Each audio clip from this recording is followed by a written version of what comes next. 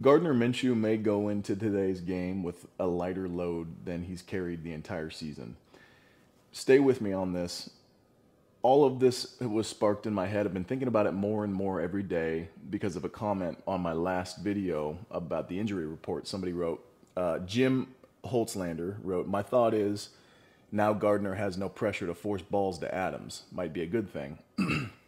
There was 25 replies under that. I almost didn't reply because I love all the comments, but I've been overwhelmed trying to respond to them. But I did try to respond to this one, and that forced me to actually think about it. That is a lot of pressure to have one of the top wide receivers in the NFL as a quarterback, whether that receiver is a diva or not. I don't think Davante Adams is a diva. I watched Receiver on Netflix and all that. I think he's a competitor. And it's got to be frustrating when you're one of the top in the NFL and there's still so much that's out of your control. What you do control is getting open and routing people up, and you do that. And if the line isn't there, the blocking isn't there, if the ball isn't coming the right way, there's only so much you can do there. So that's very frustrating. He's also come from a line of that not usually being the issue with the Packers and having Rodgers all those years, and so I get that part of it. But again, I don't think Davante's a diva, and I don't think he puts negative pressure on anybody, but that's just pressure in and of itself. So it made me kind of think about that and step in his shoes mentally for a second there, just of quarterbacks in general. If you have a great supporting cast, it's almost higher strung.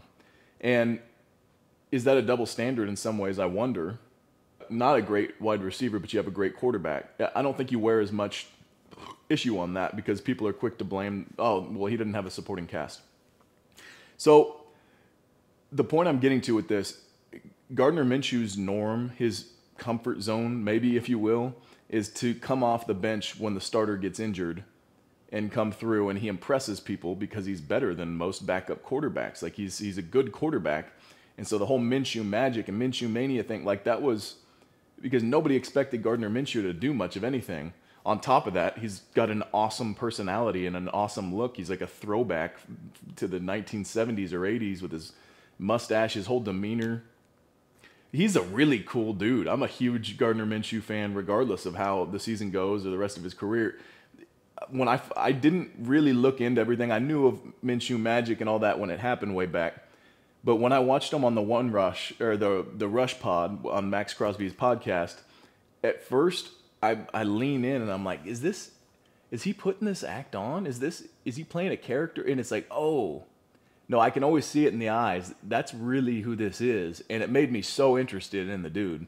He's different, man. And I love it. I love his personality. He's our simple Southern slinger, man. So he usually steps into the games and it's almost like when you're thrust into a bad position, you didn't have all the time in the world, you have a little bit of this pressure that rolls off of you because it's like nobody's expecting anything from me anyways. It's not the greatest conditions. Let's just go out there. It kind of throws the pressure off in a weird way.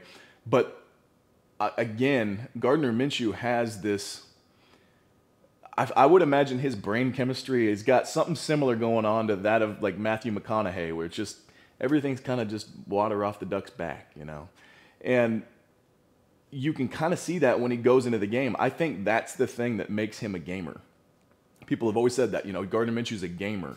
He's a gamer. He doesn't have all the looks, maybe not all the, the elite size and strength and, or arm strength and speed and all those things, but he's a gamer. And I think a big part of that is he doesn't feel the pressure on game days, And I think the only way a guy like that does start to feel the pressure and does get confined and railroaded into, you have to do it this way, was the talk tracks we were hearing in the beginning of the season about Gardner Minshew being named the guy because he's got the experience.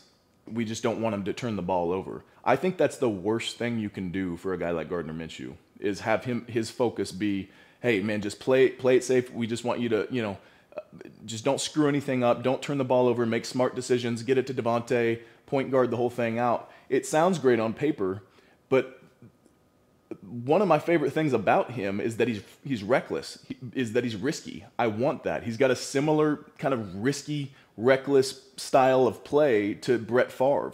where he's just hucking it up there. Yeah, it's going to lead to some interceptions. It's going to lead to some bad plays here and there. But more often than not, having the looseness of that mentality it's going to lead into a net positive, especially for his style of play, and he's proved he's done that. He's a great play-action quarterback. He's great when he's got time and buys himself time. He can buy himself some time. He's good at moving around the pocket and buying time and improvising, and he finally got the chance to do that against Baltimore, airing it out 38 times, and then you get to see, even if you have to play it safe, like there's things that happen when you're passing that many times. He had to run around. He had that good one on the sideline to Davante. But when you don't have a run game, and you can't establish that at all, you can't really establish the play-action pass. You can't establish some of these things that will buy you some more time because the defense isn't going to respect the run. They're not going to respect the play-action pass. We've all seen it. We've been trying to force the run, even though it's not there, and then we get in these third and long situations that aren't good for us. I think we just let him air it out, dude. We let him go, let it rip. The best Gardner Minshew is the one that is just himself. You don't try to confine him. You let the broken plays be broken plays and let some magic happen. Gardner Minshew is no stranger to non-ideal circumstances, and I think he thrives in them. He thrives in dangerous scenarios, and you got to just let him be him and let it loose and Uncle Rico it and let it rip, man. Let him toss it over that mountain,